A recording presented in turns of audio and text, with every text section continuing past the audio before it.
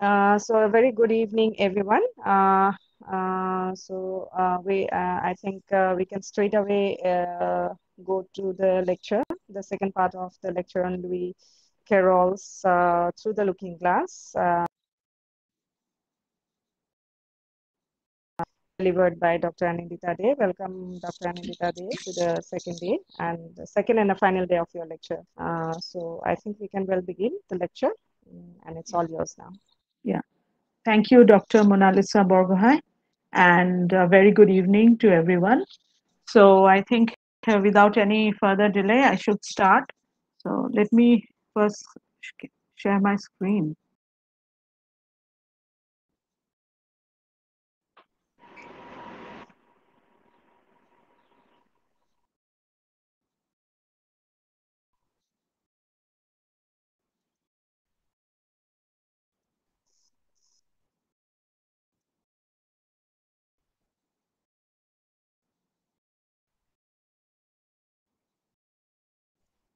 Yeah, is it visible? Yes, it is.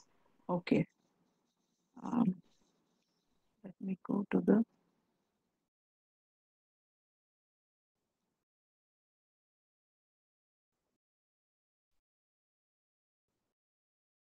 So yesterday I stopped here. Yeah, is this slide visible? Yes, yes, it is Yes. visible. Yes. Okay.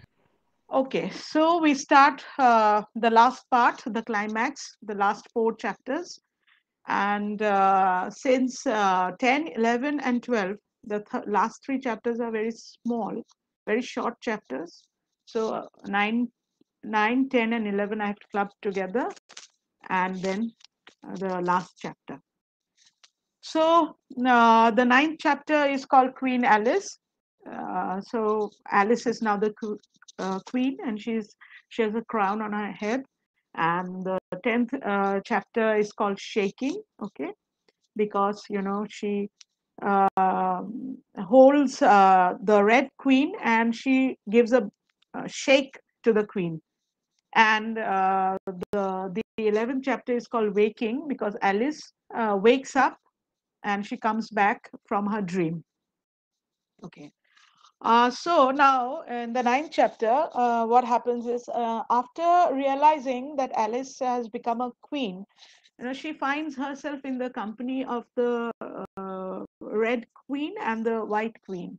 So now the two queens are very jealous because Alice herself is now the queen.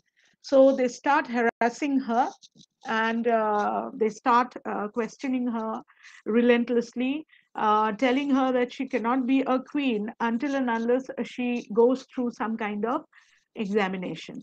So what they do, they ask her very strange and peculiar questions about manners, etiquettes, about mathematics, all absurd nonsense, and about the alphabet system and how to make a bread, about languages, etc., etc. And remember that Alice is only a 7.5-year-old girl. So after quizzing Alice for some time, both the Red Queen and the White Queen, they fall asleep and they start snoring.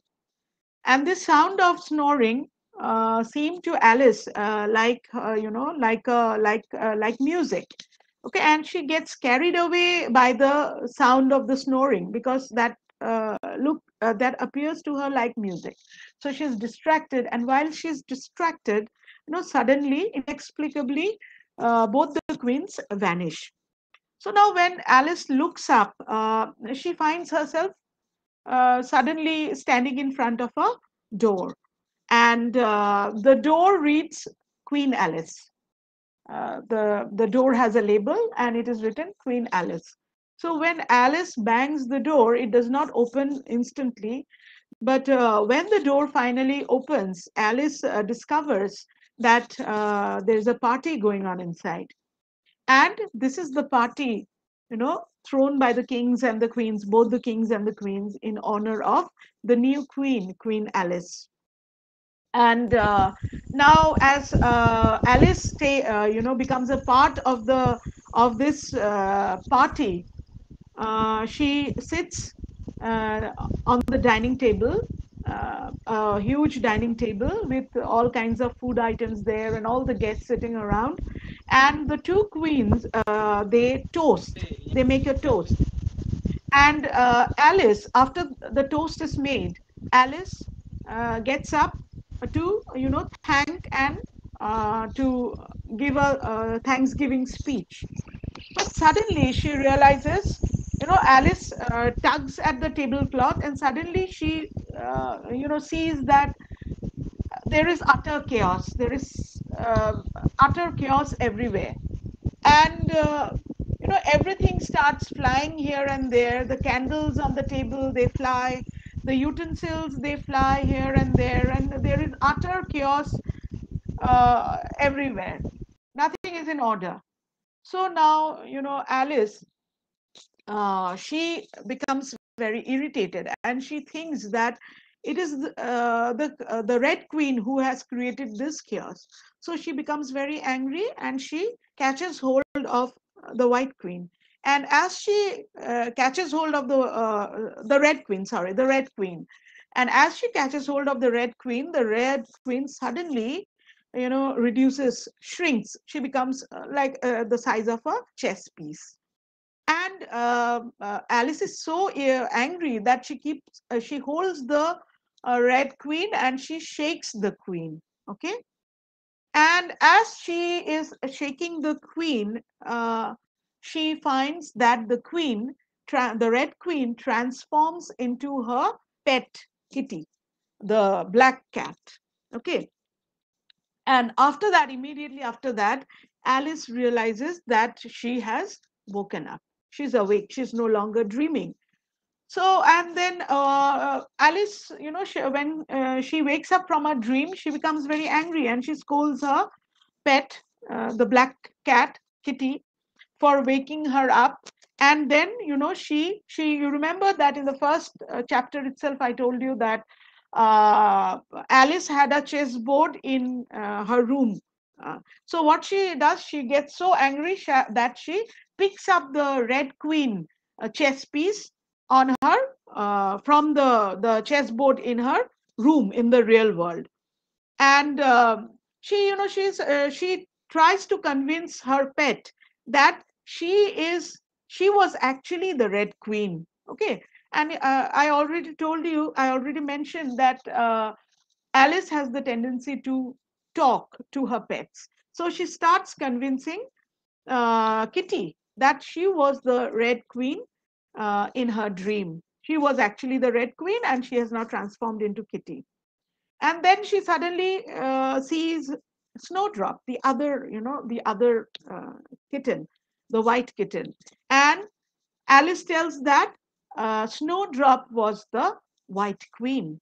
And who could the adult cat be? Dinah, Kitty and Snowdrop's mother. So Alice assumes that Dinah must have been Humpty Dumpty, because Dinah is a very fat and huge cat. So she assumes that Diana must have been Humpty Dumpty. Okay. Then the last chapter is which dreamed it. So now the question is, whose dream was it? The final chapter, poses a question to the reader. Whose dream was it actually? So Alice is wondering, in this last chapter, Alice is wondering whose dream was it actually? Who was dreaming? On the one hand, she believes that she might have been dreaming. It could have been her dream. And on the other hand, she thought that it might have been the dream of the Red King. Okay, because since in one of the chapters she was convinced by the Tweedle's brother that Alice was a part of the Red King's dream. So she really cannot decide whose dream it was.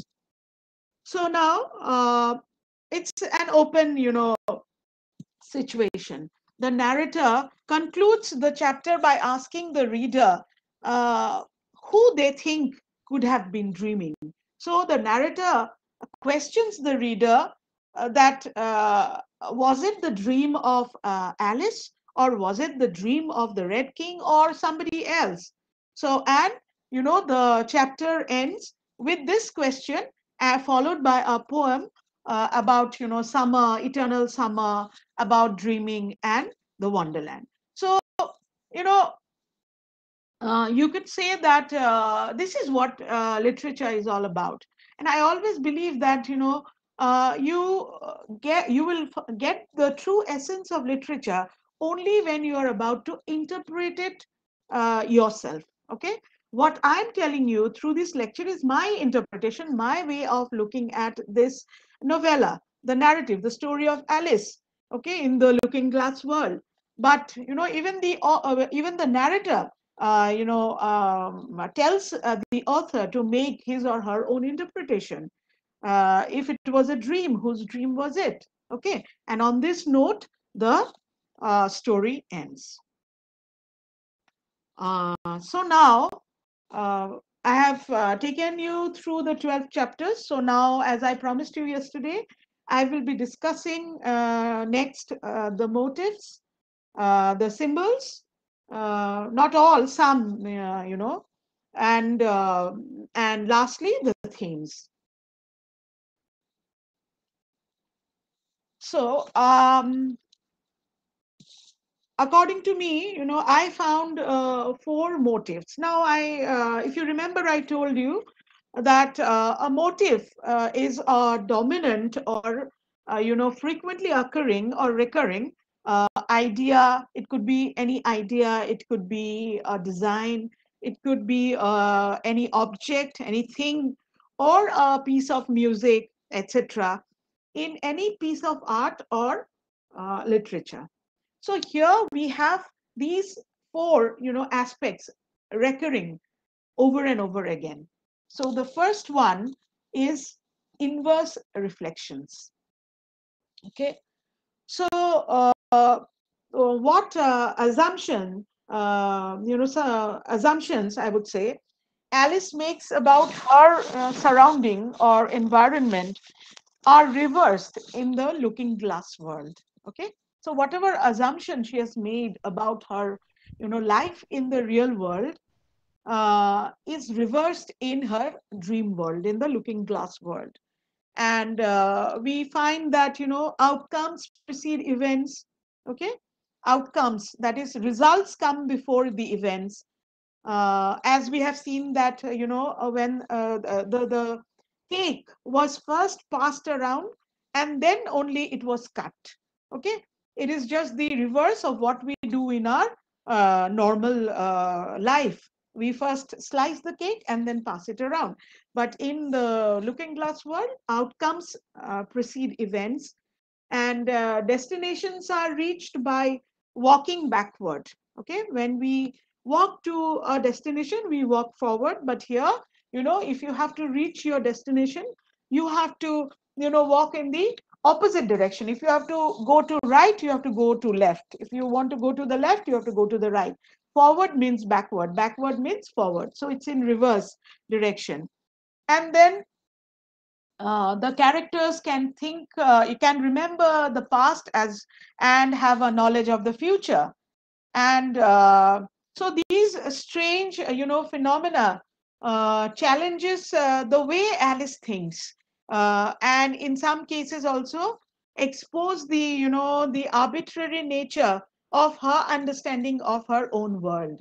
Okay, so Alice in her real world is confused about certain things, and these things make an impression on her subconscious mind, which she dreams in her and finds her in the Looking Glass world. So these are all, the you could say the reversed order of thinking in the from the real world to the Looking Glass world. Um, then the next motive is the motive of dream. Okay, so the first chapter itself begins by Alice falling asleep, and uh, these the fantastical adventure occur in her dreams. Okay. So Alice falls asleep near the fireplace with Kitty on her lap, and then she starts dreaming about this fantastic world, the world of the looking glass.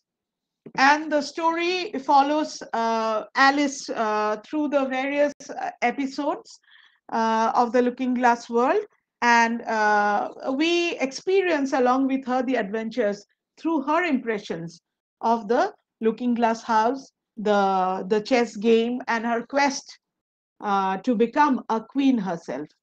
Okay, and the characters and scenes, that she encounters exist as a combination of her memories and impressions of her waking world, that is her real world, and the the random and illogical impressions,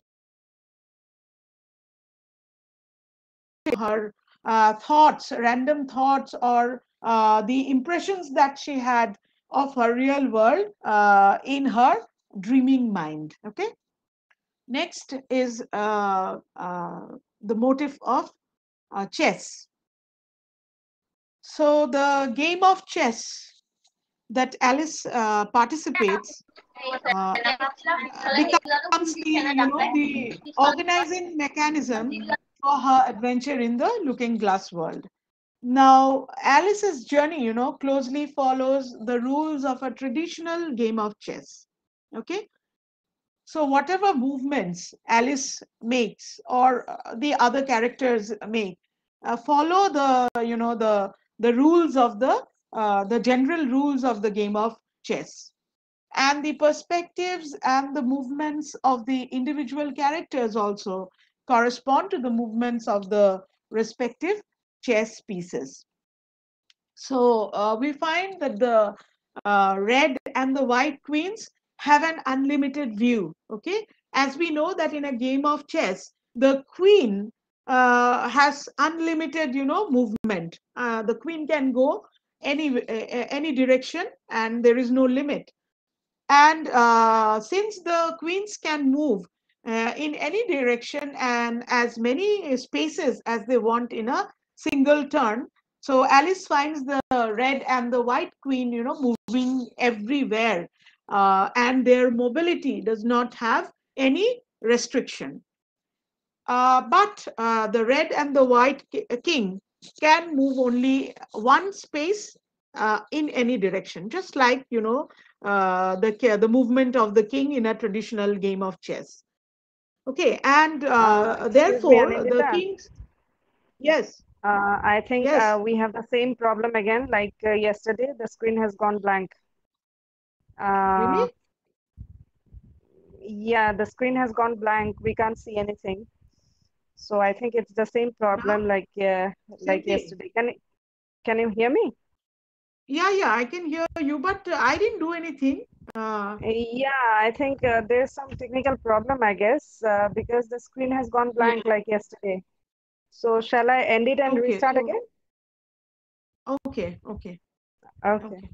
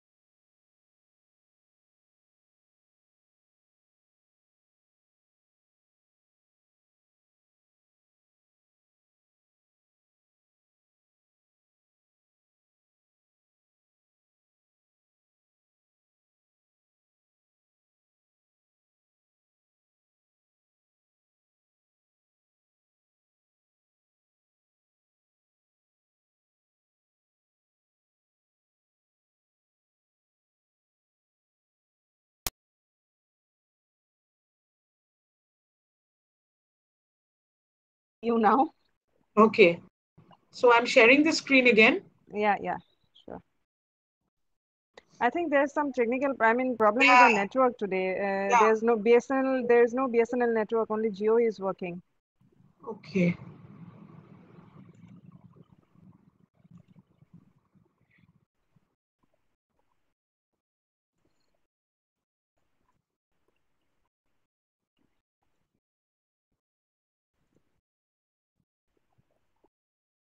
Can you see? Can you see Yes, my? yes, yes, Yes. yes. It's Okay. visible, yes. Yes, so Um. sorry for the interruption. No, So no, sorry it's for this. okay. It's okay. It's okay. Yeah, please continue. Yeah.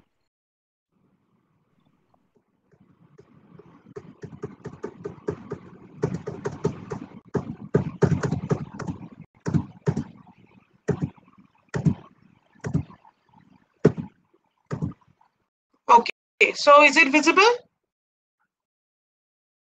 Is my It's screen visible? visible, yes. Yes, yes. Okay. Yeah, your screen is visible, yes. Okay. Fine. All right. So I was talking about the perspective of the queens and the king. So the queens have, more mobility, whereas the kings do not have much mobility, just like the chess pieces in a traditional game of chess. And Alice, also like a pawn, can only see one square ahead of her. Okay. When she's just an ordinary pawn, she can just see one square ahead of her, just like a pawn in a chess game. But when she becomes a queen, when she reaches the eighth square, she can see the entire chessboard. Okay, because she has now full mobility like a queen in a chess game. So now, as Alice moves to take the red queen, it results in a checkmate. Okay, when Alice catches hold of the red queen, it is a checkmate to the red king also. Thereby, the game of chess ends there abruptly, and Alice wakes up. Okay, so then the fourth motif is the train imagery. So we have already seen that Alice boards a train, a carriage, okay, and this train helps her to move, several squares forward. Okay, when the train jumps over the brook, what happens is that Alice is allowed to skip the third square, and she lands on the fourth square. So this is something which happens unexpectedly. So therefore, this train imagery, suggests the irreversible and the unstoppable movement of Alice towards adulthood. Okay, and Alice becomes a subject to this in her journey through the looking glass world. So the train imagery indicates Alice's journey forward, towards her adulthood, towards becoming a woman. Okay. So now we will look at the symbols. Uh, Now, symbols, very briefly, are objects, ideas, or it could be any people, any individual, events, etc.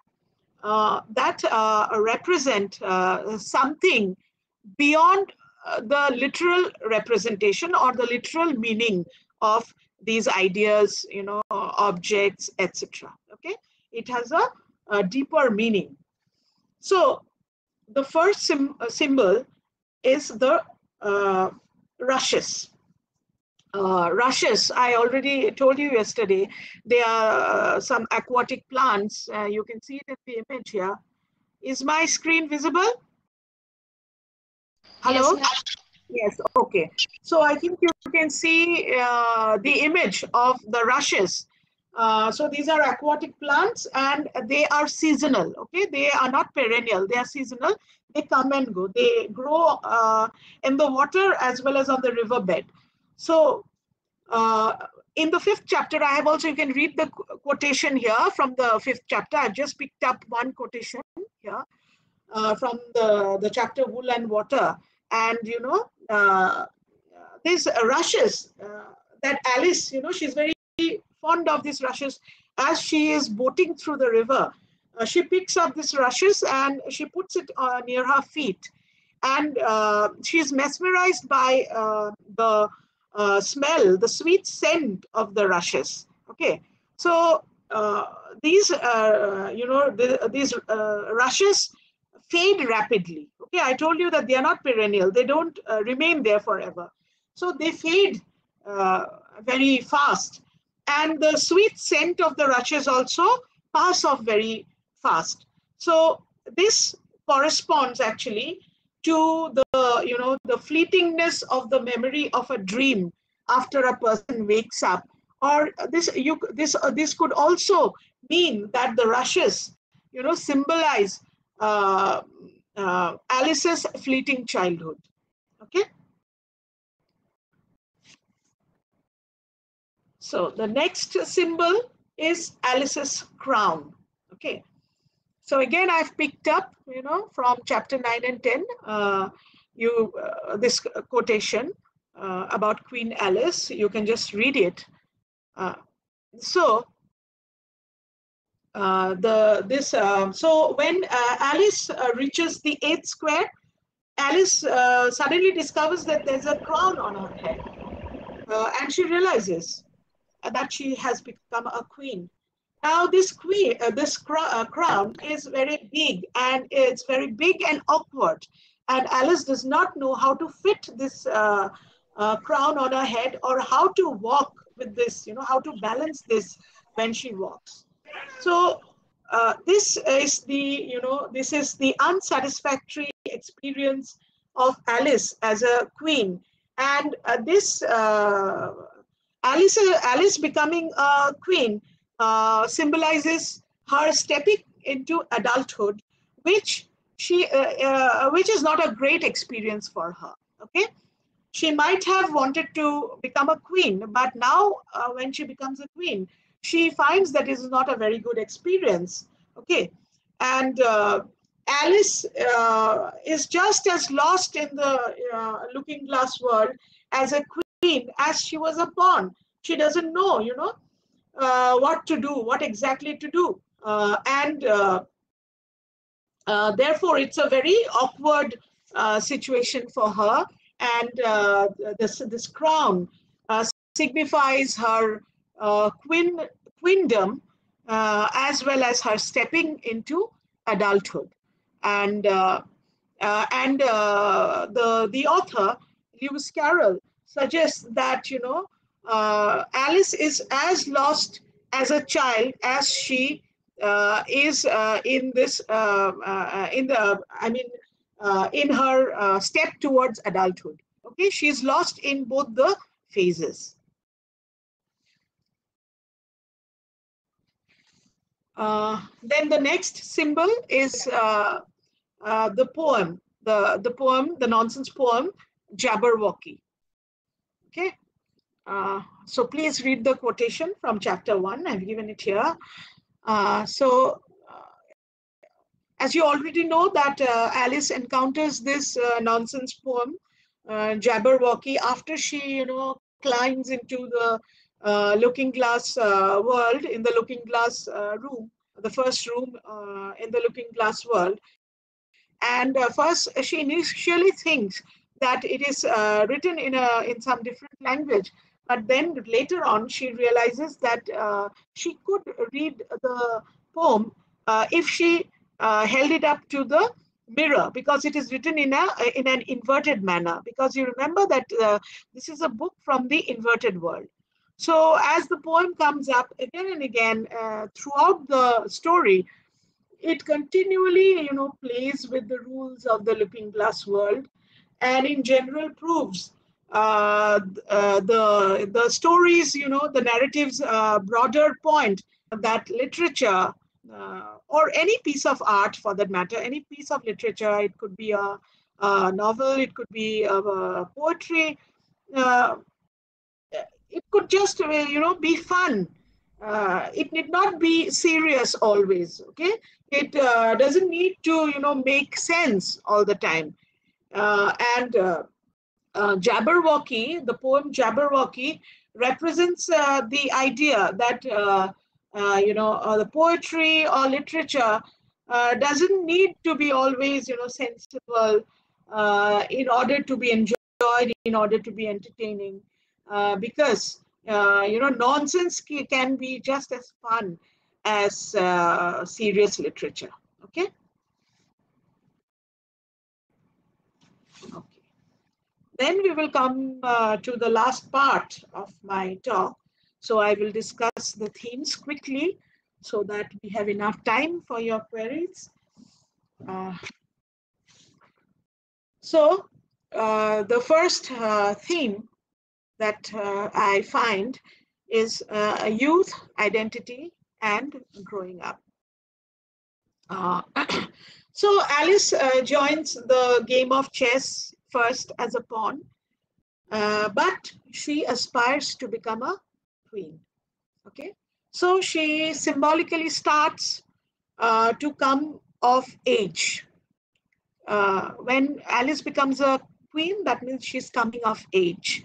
Okay, she's stepping into her adult world, and eventually she reaches a version of adulthood when she's a crowned queen.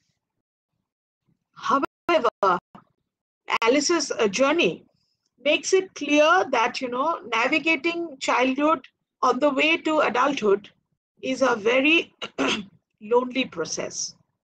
And the end goal, that is the phase from childhood, then the transformation to adulthood, is a very lonely process. And it is also a questionable one. Do we really enjoy adulthood?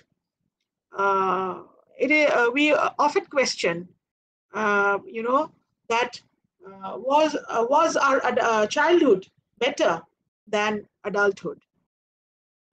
So this is one pertinent question here. And the narrator several times mentions about Alice's sister, though we never meet her, and we find that Alice is a very lonely child, and she is most of the time trying to talk to her pets, and this could be an indication that she has all these imaginative things going on in her mind, and she dreams it when she falls asleep. And even though some of the characters in the Looking Glass world, like the Gnat and the White King, try to provide some companionship and support to Alice, but it is not that effective. And Alice has to navigate through the chessboard, that is through her journey towards becoming a queen, all alone. Okay, so this narrative, you could say, suggests that identity goes two ways. It is both personal. It is something personal to an individual, and it also helps other people, fit that individual into their conception of the world. So when Alice crosses the 8th square, Alice discovers that there is a crown on her head, okay, signifying her royalty, but it is not a comfortable feeling. And Alice, struggles to figure out how she should move about with this huge crown on her head. And considering the party in honor of Queen Alice, in the 9th chapter, the party is thrown in honor of Queen Alice. It is metaphorical of her adulthood. Her experience suggests that while adulthood may look desirable to children, when we are kids, when we are children, we desire adulthood. We want to grow up fast. But actually, childhood may simultaneously seem, inducing a lot of anxiety, and difficulty, different kinds of difficulty that we face during our childhood. And when you are a child, you say your childhood is full of anxiety, and you think about growing up. And when you grow, when you really grow up, you desire to get back your childhood again. So all these things, are represented throughout the narrative, and therefore, when Alice finally wakes up, Alice, she happily resumes chatting with her cats with wonder, and she's also very nostalgic about her time that she had spent in the looking glass world. Then the next theme is about adulthood and the adult world. Okay, so as we go through the chapters, we find that, except Alice, most of the characters look and behave like adults. But somehow we feel that the adults in the story are caught up in pointless, philosophical or logical arguments regarding silly rules and such things. Okay, they are all the time arguing or making philosophical, conversation about rules. And Alice very often seems to be more competent or more mature than the adult characters. For example, when Alice meets the Red Queen, she realizes that the adult world is not going to live up to her expectation. Looking at the behavior of the Red Queen, she knows that what she expects is not going to materialize. And that part of reaching childhood is having these expectations, about the world dashed. She knows that her expectations are not going to be materialized. And again, when she meets the White Queen explains to her that her life exists in both directions, that she can remember both the past and she has knowledge of the future. And the White Queen also gives an example of outcomes before the events. Okay, when she gives an example of the messenger being imprisoned before even committing the crime. And when Alice makes a very, matured question by questioning this ethics, okay, of punishing someone even before committing a crime. Okay, therefore, from this, we can say that even though Alice is just a child, she is more observant and she is more competent than the adults around her in the looking glass world.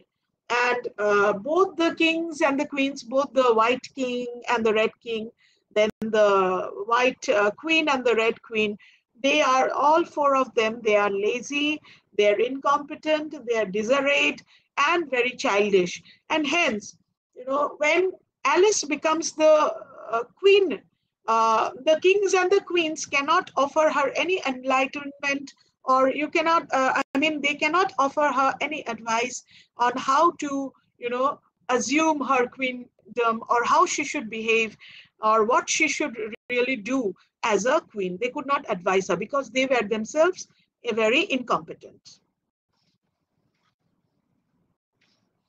And here, the author Lewis Carroll also suggests that adulthood really isn't that noble of a goal. Okay, we might think adulthood to be a privilege, but it is not like that, and it's just as confusing as childhood. Okay, and it doesn't provide anyone any benefits from other than adding only problems in an adult's life.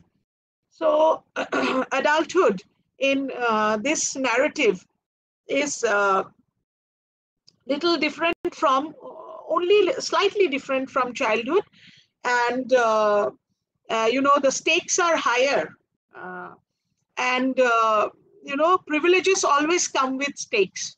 Privileges always come with risks. Okay?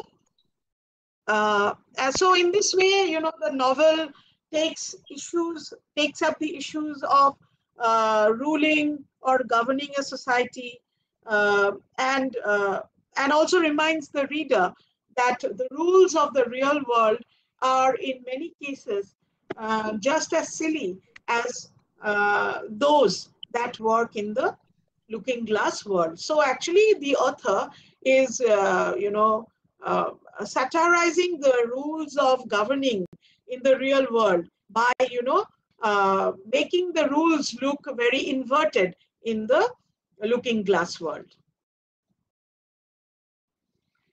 And the last theme is sense and nonsense. So in the looking glass world, nonsense is the norm. Okay, while also suggesting that attempting to make sense out of nonsense is normal, but it is a futile. We always try to find some sense out of nonsense, but it is a futile endeavor because nonsense doesn't mean anything, and there is no, there is no requirement to try to decode nonsense. Okay, so from the moment Alice, crawls through the mirror into the looking glass world, the narrative asks the reader to, suspend their belief. We are asked to, even though we know that, this world will never exist and all this nonsense will is not actually there. It makes no sense. But we are forced, just like Alice, we are forced to suspend our disbelief. What we know about the willing suspension of disbelief. So we are forced to suspend our disbelief, even though we know it's not true. For temporary period, we love believing in all the nonsense and all the fantastical things that happen in the looking glass world. So in the looking glass world, we find that the flowers talk, the flowers have the ability to talk. Then there are nursery rhyme characters and chess pieces which are animate, they have life. And it's a world which is an impossible world according to our real world, okay? But anything is possible in that uh, impossible world. And uh, Alice recognizes that, she doesn't have the knowledge to understand whatever is happening in this looking glass world. She doesn't have the ability. Therefore, she starts questioning all the characters, but the characters cannot give her a suitable answer. Okay, so therefore, Alice is overwhelmingly unsuccessful in interpreting what she sees. She cannot understand. She cannot interpret what she sees. And that is exactly the point of the narrative. Just like Alice cannot interpret what is going on around her, we need not, the readers need not interpret, we need not interpret the nonsense. We did not try to find sense out of the nonsense. And in many cases, Lewis Carroll uses, nonsense to let readers, joke and poke fun at the traditions that we follow, the school of thoughts that we believe in. She's trying to make fun of all the traditional beliefs and the school of thoughts that we think is so secured and so strong. On closer inspection, it is these school of thoughts are as silly as the fact that the white knight was falling off the white horse. Okay, even though the white knight believed that he was a very skillful rider, but he was falling off the horse. So Carroll also, makes fun of all the, philosophical thoughts, the school of thoughts that we think is so correct and, we secure. But actually, they are as funny, they are as silly as the White Knight's predicament. Okay. Uh, so you see that Lewis Carroll again and again, makes a case that literature, whether it is logical or not, whether it makes sense or not, it should be fun for the readers. Okay, and it was Lewis Carroll, along with others, who, for the first time, invented the genre of nonsense literature. So he was trying to tell everyone through Jabberwocky and all the nursery rhymes that he wrote about in this work, that a piece of literature can just be fun, can be nonsense, and can be fun, and the reader, the reader is free to choose whichever way he or she wants to, or whichever way he or she wants to interpret the work. There is no one way of interpreting. You are free, the reader is free to interpret whatever he or she believes in any piece of literature. So the last slide is us summing up.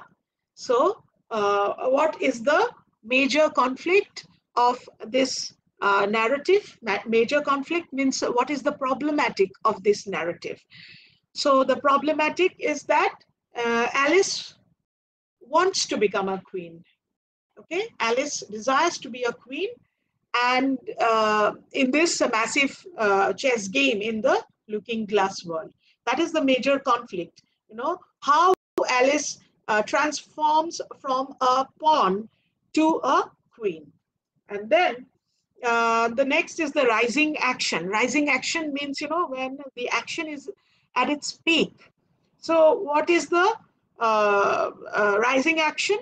Alice, moves forward in her desire to become a queen, okay, one square at a time, and she advances through the entire chessboard till she reaches the eighth square. And then the climax is when Alice finally becomes the queen. And then the falling action, okay, when the action takes a dive after the climax, is the anti-climax. The anti-climax is that Alice, catches hold of the Red Queen and starts shaking her, and she gives a, when she catches hold of the Red Queen, the Red King is in checkmate, and the game ends abruptly, and Alice comes back to her real world from her dream world. So that is all about the story of Alice in the Looking Glass world. So that is all. So thank you. And now we can take some questions. Yes, participants, you can just unmute yourself, and if you have any queries, you can directly interact with ma'am.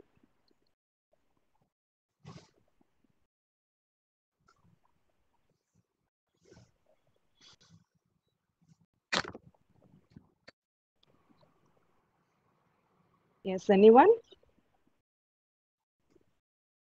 Any confusion, any clarification, you can ask me. And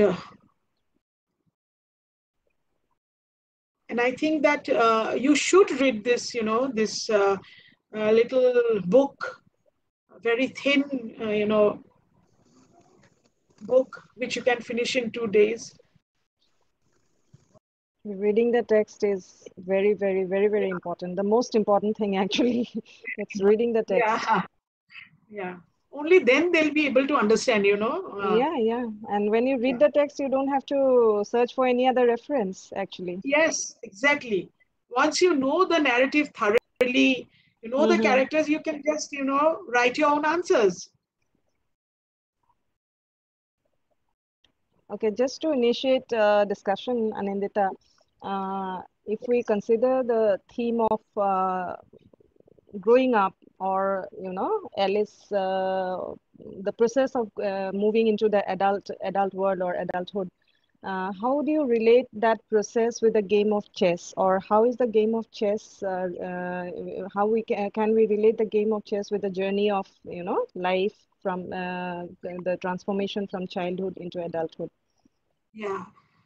So you see, Alice, yes, Alice was a lonely child, and when she goes to and she has a chessboard in front of her. Okay, maybe she had some kind of aspiration in her mind. Since she was a lonely child, perhaps she thought that it would have been better becoming an adult. Okay, and when she uh, and that is reflected in the subconscious, in her subconscious mind, through her dream. And in her dream, in the looking glass world, she is first a pawn. Okay, a pawn relates to childhood. She doesn't have much movement there. Like any child, they have restricted movement. But slowly she goes ahead, square after square, and then she reaches the eighth square when she herself becomes a queen. So there, in the narrative, it is described that she has no restricted movement. Her movement is not restricted, just like the queen in a chess piece, and she can go in any direction she likes. So she has unrestricted mobility, just like we adults have. Okay, Mhm. so that is how I think, childhood and adulthood are associated through this game of chess, from pawn to a queen. Okay, and in the difference of mobility. As a pawn, she has restricted Mhm. mobility, but as a queen, she has complete control Mhm. over her mobility. Mhm. Okay, participants, you can come up with your queries.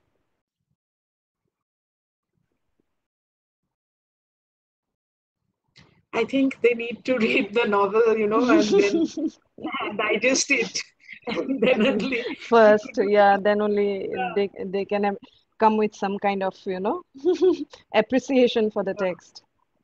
yes, yes. So, shall we end the session? I think if they do not have any query, it's all right. Yeah, Yeah. or participants, you can just make a comment on ma'am's lecture. How did you find it? Yeah, I would love to know whether they understood the text, whether Please unmute yourself and please comment on ma'am's lecture. Do you find it useful, helpful? they have written something in the chat box. Oh, they have written. Yes, no comments? Okay, I can see some comments coming in. You can unmute yourself and say it to ma'am. She'll like it definitely. Good evening, ma'am. Yeah, good evening. Ma'am, it was a very wonderful session and interesting too. Thank you. Okay, and thank you so much for bearing me for 2 days. No, It ma'am, was you No, are no, not. great. it was a very interesting experience for me too. Yes, ma'am. Though teaching in a classroom is much more enjoyable. Yes, ma'am. Mm, Yeah, and there are no technical hitches there, so yeah. yeah. And I can see your smiling faces also there, and observe your reactions, your facial expressions. You can ask any, I mean, if you have any other query not related to the text, you can ask ma'am regarding, I mean, your academics. She would love to answer.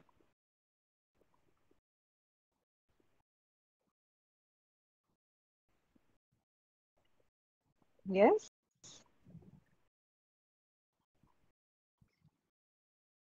I think they cannot think, right now. Yeah, yeah, yeah. We both of Okay, us are that's intimidating them. no, no. It's just a friendly talk. They can have a friendly chat with us. Yeah, Not a problem. exactly. No, no, not as teachers, but as elders. Yeah, exactly. Anyway, so I think we have come to an end of this session, today's session, and on behalf of the entire Department of English, I express my heartfelt gratitude to Anindita, Dr. Anindita Day, and I hope your lecture would prove to be very valuable and helpful to the students. And we hope to meet you soon again sometime. Yes. And thank you so much, so much. And for the participants, we are meeting again on Monday. We shall have 4 sessions, Monday through Thursday, with Dr. Lulu Moriam Borgohai from DHSK College, Dibrugarh. And she would be dealing with 2 texts. First 2 days, that is Monday and Tuesday, she would be doing Funny Boy. And Wednesday and Thursday, she would be dealing with the Purloin letter. So I request all of you to be present in those sessions as well, which would be immensely helpful for your, academic pursuit. So thank you all. Thank you for being a part of Okay. the lecture series. And Anindita, thank you once Yes. again. Yeah. Stay Yes. safe and take care, all of you. Yeah. A big thank you to you and to the entire Department of English, JDSG College. And also a big thank you to all the listeners today. Okay. So maybe we'll meet someday. Bye bye. Bye-bye.